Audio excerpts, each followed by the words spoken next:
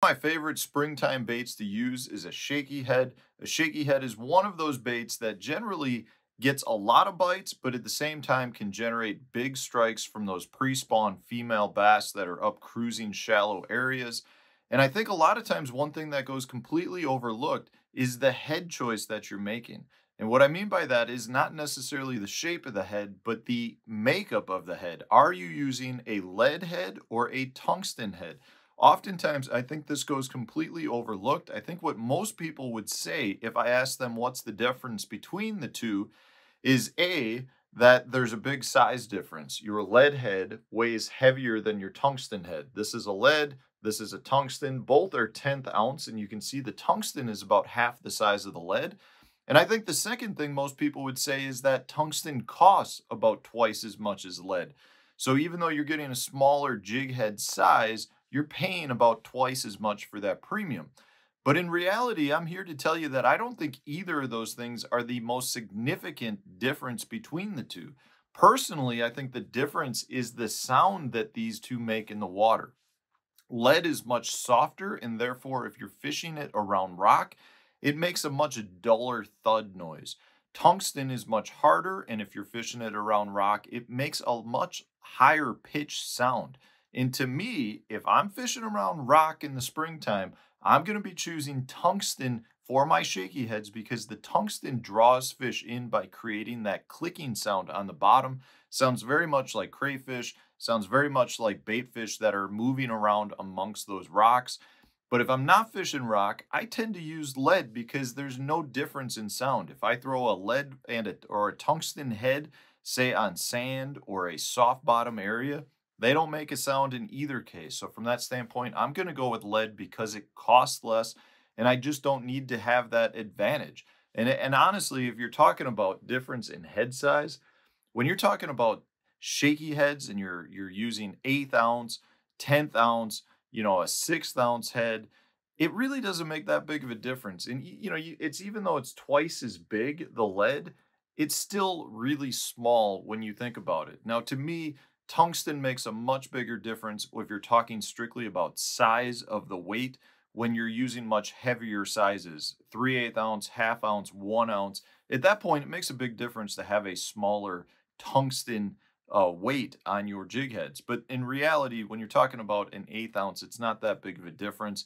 And I think one of the most overlooked things when it comes to fishing a shaky head is, are you using lead or are you using tungsten? And it should all be based off the bottom composition that you're fishing. Hard bottoms go with tungsten, soft bottoms go with lead.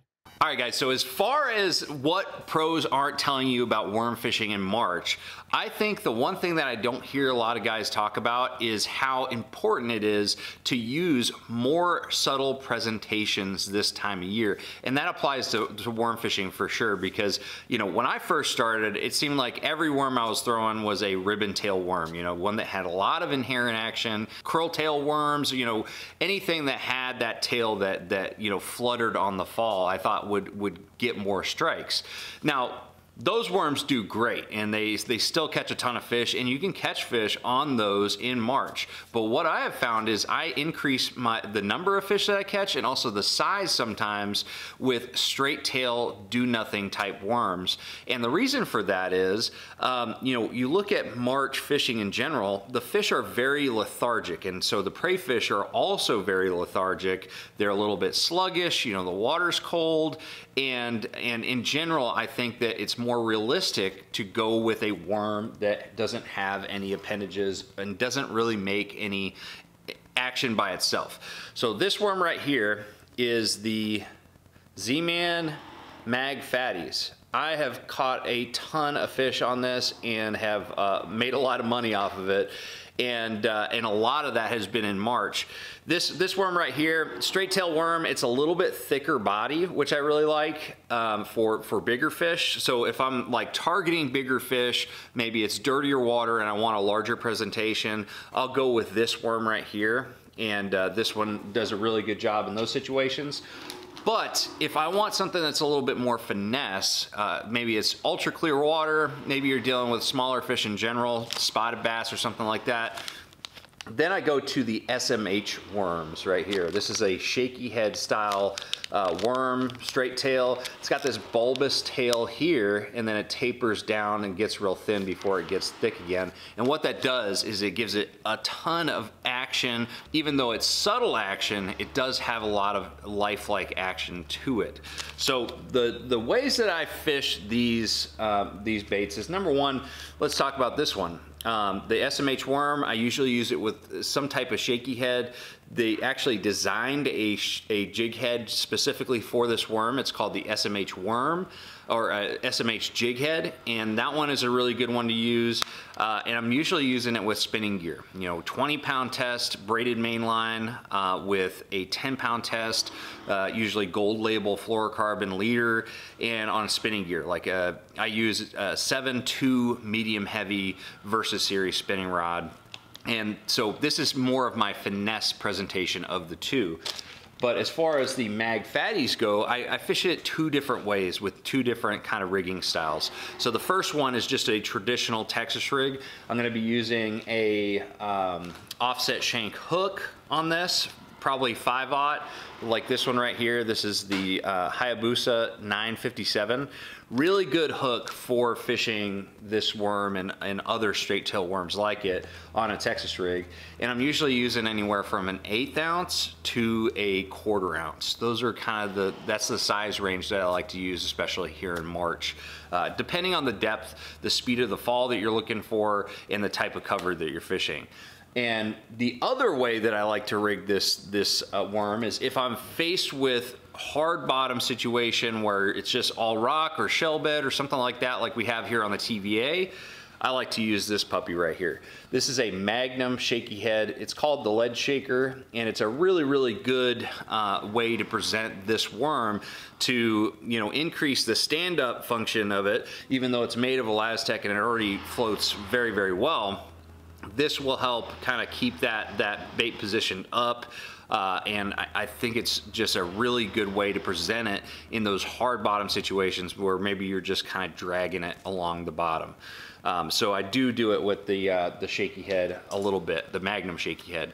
But as far as the mag fatties, I'm going to be fishing that on bait casting gear with 12 to 15 pound test fluorocarbon. You know, a Brazex from Seaguar is really good because you're making constant contact with the bottom. And then I use a 7.3 medium heavy all-purpose series rod and a high speed gear ratio reel. You don't need a slow speed gear ratio for this type of technique because you're just essentially either reeling in the slack or, you know, reeling real quick to make another cast. So I use an 8.1 to 1 gear ratio for that. But that's what I like to fish this time of year because you get a little bit more subtle presentation, which is very, very important to imitate the very lethargic bait fish and prey species that the fish are targeting this time of year. So as an angler, there's a good chance you probably have another partner, a friend, companion, somebody you work with that you talk to about fishing. And you bounce ideas off each other. You go ahead and share some strategies, how you're gonna go attack your body of water, go attack this body of water. And you kind of know after a while what their answer is gonna be and you know how they fish.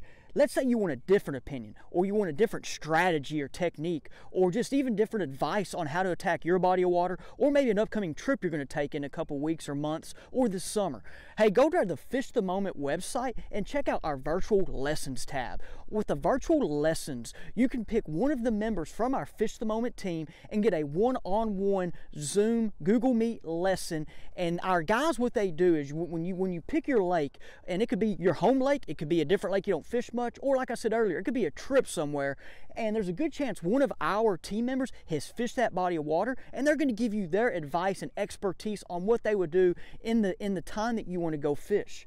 So go ahead, give it a shot, and hey, when you go in and do the selection of who you would like to pick with and get your thoughts and opinions are, you're going to see some dates and some times. Let's say a good date or time doesn't work for you. Hey, just email us at info@fishthemoment.com. We'll work out a time so you can go ahead and get your appointment and go ahead and talk to one of our guys. Like I said, what we do is when we see the lake, we at least spend an hour of getting ready and getting all of our information and pictures ready to share with you guys. So like I said, hey, don't miss out on this opportunity. It's pretty unique. Now, hey, let's get back to the video. Hey everybody, welcome back here to another edition of Bass Fishing Declassified. Really appreciate everybody taking a little time out of your day to check our video out. And got some good tips for y'all today. We're going to be talking about early season plastic worm fishing. And it's something a lot of people don't do. You know, when you're talking about early spring fishing, I think the plastic worm doesn't come to the forefront of a lot of people's mind. You know, there's a lot of other categories that are more popular. You have your jerk baits, you have your jigs, you have crankbaits, spinner baits, chatter baits. And not many people fish a plastic worm in the early spring, but it can be highly effective. And there's a couple different scenarios that we're going to go over today with that. First of all, let's talk about the worm here. I think one of the big keys to catching bass on a plastic worm is to have the right worm profile. By far, guys, out of all the experience I have with bass fishing, a straight-tailed plastic worm, like this is a Zoom trick worm here, straight-tailed worm is by far the best early season worm profile that you can use. I would highly suggest staying away from worms that have some type of a ribbon tail or curly tail. So the straight tail worms like the Zoom Finesse or Zoom Trick worm, you can use Zoom Finesse worms, the Robo worm, just a straight tailed worm is the best profile for it. Now, I think a lot of it probably has to do, you know, with the water temperature, the mood and the personality of the fish. But in all of my experimentation, I go with the Zoom Trick worm. This is my favorite worm early in the season. Now, thing about it, I'm going to talk about a couple different rigging options, and we're going to get into the, you know, the areas you want to look for. You can catch bass on two different rigging options on this in the early spring. And we're talking about early spring. We're talking about when those water temperatures are still under 60 degrees. So I use the worm on a Texas rig, or I use a shaky head. And one of the big keys you'll find, you got to go light. So I normally use like an 1/8 ounce sinker on my Texas rig. Do not peg it, let it slide free. Pair it up with like a 2/0 straight shank Gamakatsu G Finesse worm hook. And if I'm using the shaky head, I go light with the shaky head. I prefer a 1/16 ounce. Guys, if you've ever seen a trick worm on a 1/16 of an ounce head, it looks super natural. It's just like a nice, real slow fall in the water. Super tempting to fish. Now, those are the two primary ways that I rig it. And it's really based upon you know, the type of cover I'm fishing. If I'm fishing an area that has a lot of brush and snaggy on the bottom, I'll go with the Texas rig. But if I'm fishing more open water or clean areas, I'm using the shaky head. Normally, I don't start with the wacky style, like the Nico rig or the wacky rig, up until that water temperature gets around 60 degrees. So I prefer a Texas rig or using the shaky head if it's below 60 degrees. Before we get into where to fish it, let's talk about colors. This is just a green pumpkin. Any type of green pumpkin watermelon is going to be good based upon your water clarity. But guys, one of the things that I have found out that works really good, this is a little trick I'll share with y'all, is take like a watermelon trick worm like this and dip it in black. Dip like the whole worm in black, and then dip the tail in chartreuse. Or you can get, Zoom makes a watermelon color, a watermelon with a chartreuse tail. You could use that chartreuse tail and dip the rest of the worm in black. But they don't make a black with chartreuse tail in a lot of straight tails. Black chartreuse tail, guys, there's something about it in the early spring. I catch a lot of fish on it, even in clean water. But for the most part, if the water visibility is greater than 3 feet, I'm using some type of a watermelon or green pumpkin. And if it's under 3 feet, I'm going to more like a June bug or a black or something like that. Okay, let's talk about areas that you want to fish. The big area that you want to concentrate on in the early spring is secondary points within the coves. Now, if you have any man-made impoundment, basically any man-made impoundment in the country has secondary and main lake points. Even if you fish a natural body lake, you can still duplicate this to some point. But secondary points are key staging areas for bass in the early spring before they move like farther back into the cove to spawn, actually, when the water temperature gets to 60. So what I like to do is I'll pick out 2 or 3 of the major creek arms in the lake you're fishing and start hitting those secondary points in the coves within that major creek arm, and start fishing anywhere between, you know, 5 to 20 foot deep, depending upon your water clarity. If you have water clarity of over 4 feet, those bass can be down 25, 30 foot of water in the early spring. And if your water temperature is a little bit dirtier, then they're going to be a little bit shallower. Also, if you have a lake that has a mixed species of largemouth spotted bass and smallmouth bass, you're going to have a tendency for those fish to be a little bit deeper in the early spring too. So I'll take the trick worm, guys, with the shaky head or the Texas rig. I get on those secondary points and I just fan cast anywhere between 5 to 25 foot of water. And that's been highly productive for me for that. And also, you can also catch those same type of fish if you don't have many secondary points. Just get on a channel bank, go back into the major creek arms and get about 2/3 of the way back in the creek arms and start fishing the steep side of the lake, your channel banks like that, because those bigger female bass will travel along those channel banks as they move their way back into the creek to spawn. And a lot of times you can just take the plastic worm on the Texas rig or the shaky head and just work down those channel banks. Is highly productive. But anyway, guys, that's just a technique. A lot of people don't fish the Texas rig worm in the early spring. It can be highly productive. My buddy Aaron Martins that passed away here recently, that was one of his favorite things to do in early spring, is he took a robo worm on like a 1/8 ounce sinker and fished it extensively in the early spring, and he got me on that years ago. So hope you all enjoyed the tip, and we'll talk to you next time.